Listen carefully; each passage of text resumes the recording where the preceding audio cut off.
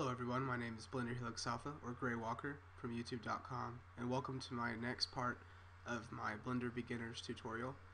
On the last part, we learned how to grab, rotate, scale, select, move around in our viewport, and I told you a little bit about the basic Blender navigational menus here.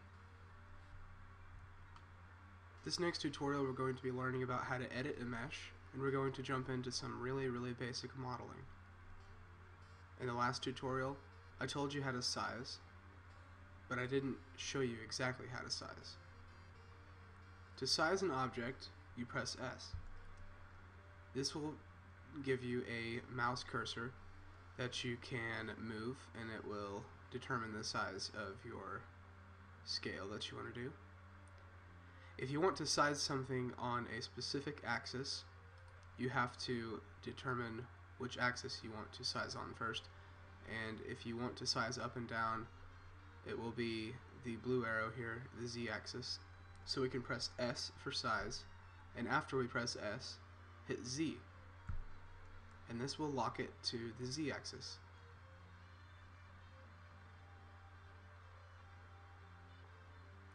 If you find a size that you'd like, you can click the left button on your mouse to confirm. To size on the X-axis, you can hit S, X.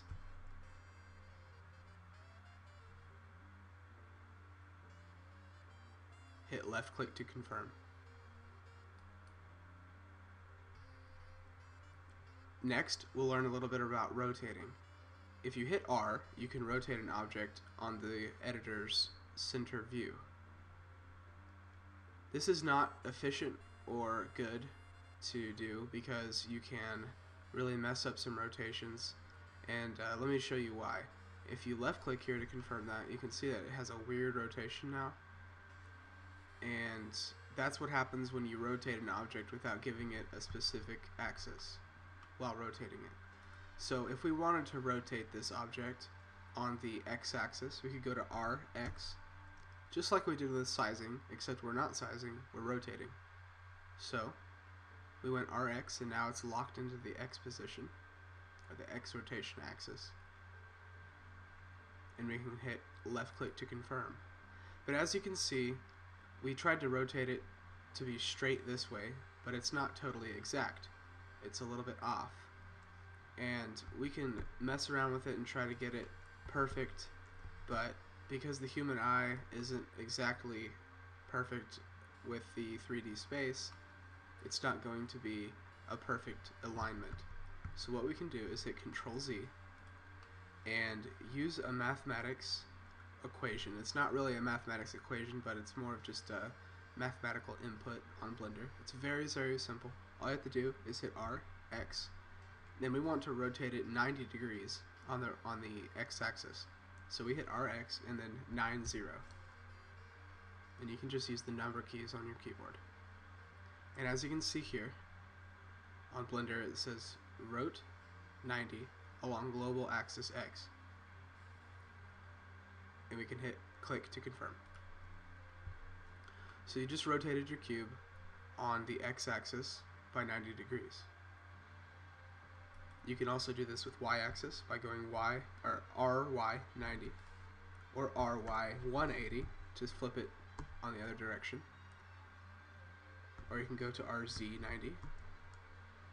But we're going to keep it with our original shape, so we'll go back to this. If you want to clear all the rotations of your object, you can hit Alt and R. If you want to clear all of the translations and center it new, you can hit Alt G. Alt S will clear all the sizes as well, but we'll keep our shape. Again, to go into edit mode, you press Tab, or you can use this menu here. Like I said in the last tutorial, the default selection method is vertices. We'll stick with that just for the time being. Also, we'll leave back-facing culling on, so we can't see what's behind us. Let's select these vertices This selected automatically this face in front. An extremely powerful tool for 3D modelers is the extrude tool. The extrude tool is featured in most every 3D modeling program, including all Autodesk products. To extrude in Blender, all you have to do is hit E. This just created a new set of whatever you have selected. We can move this set in the default specified region and click to confirm. And now we have a new cube. It's part of the same object that we can size, rotate, or grab.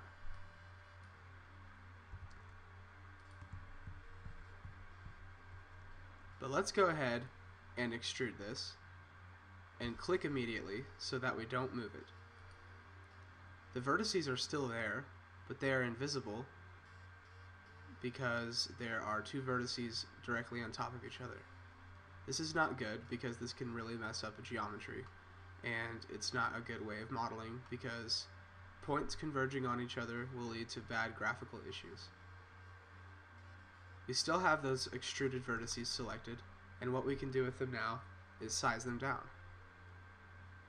Because we have these 4 vertices selected, the sizing method is going to be centered. So there's no reason to use an axis while sizing. So then we can just hit S and move our mouse inwards to size it down. Left click to confirm. Let's make a door. I have an idea that will make a really cool door. As you can see here, these sides are shorter than these sides. If you don't understand what I'm talking about, let me show you a little bit further. Because we sized it, it moved it directly inwards towards the center. And because our cube is longer or taller than it is long, it moved it a little bit more on the upper than it did on the sides. So let's correct that by scaling these vertices on the z-axis up and down. So let's hit S and Z. Let's just correct that a little bit. So now that you can see, it's a smooth line from here to here to here, all the same distance. Okay. Now, not only can you extrude outwards, but you can extrude inwards. Extruding outwards would look like this. And again, that's just hitting E. And extruding inwards would look like this. Let's left click to confirm that. Next, what you can do is tab out into object mode again. And as you can see here, our point of spawning, I call it the spawn point, basically because wherever you created an object, it will create an object on this point. And you can reposition the point by left clicking. I don't suggest using this because there's really no reason to. To center it back to 0, 0, 0 on your 3D space, you can hit Shift C. And now if we hit Shift A, add mesh cube, we'll get the cube in the middle instead of way over here. So let's make another door object. We have our doorway.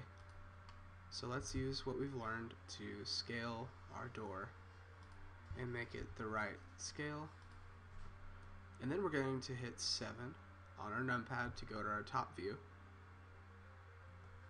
And now we're going to learn a little bit about pivot points.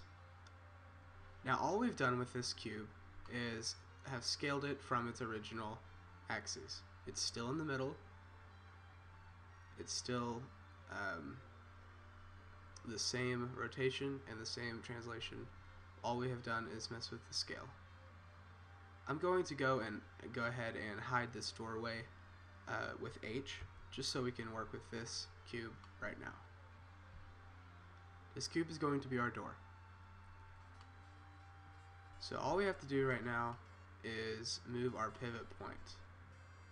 And if we wanted to rotate this door on the z-axis, it wouldn't rotate like a normal door. It would rotate from the middle. We don't want to do that. We want to rotate it like it has a hinge here. So what we can do is go into edit mode, and this orange dot that you see here is its pivot point. And what we can do is move the mesh so that the pivot point is right where we want it to be. So now the center of the pivot point will be here. You can reposition the mesh any way you'd like, and the pivot point will still be there. If we rotated the pivot point from the z-axis from there, this will happen. But if we have the pivot point where we want it, like a hinge, and we rotate on the z-axis, we can get a door type motion.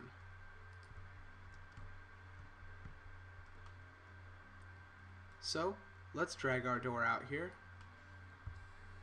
drag over our mesh in edit mode,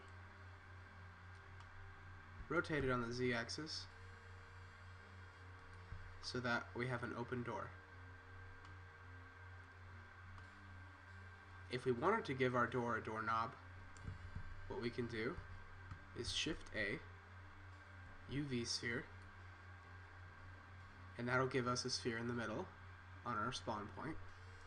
We can hit S to size that sphere down and drag it out using this arrow here, or we could hit GX to grab it on the X-axis. And we can click to confirm that location and drag it over here where a doorknob would be.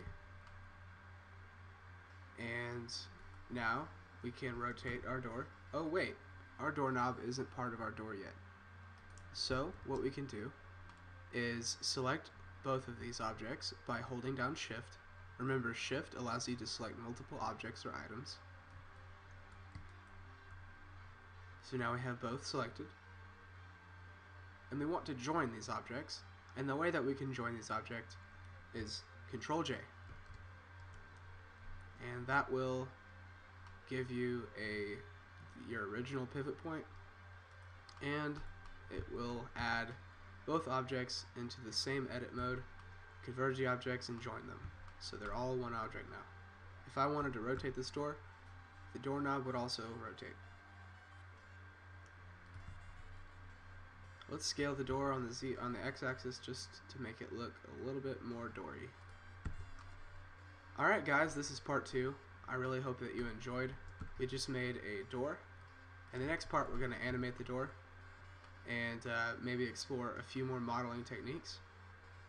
I hope that you leave me a like, and if you're new around here, I suggest you subscribe because there's going to be a lot of really cool videos coming out of this channel for the new year. And thanks a lot for watching, guys. I appreciate it, and I'll see you later.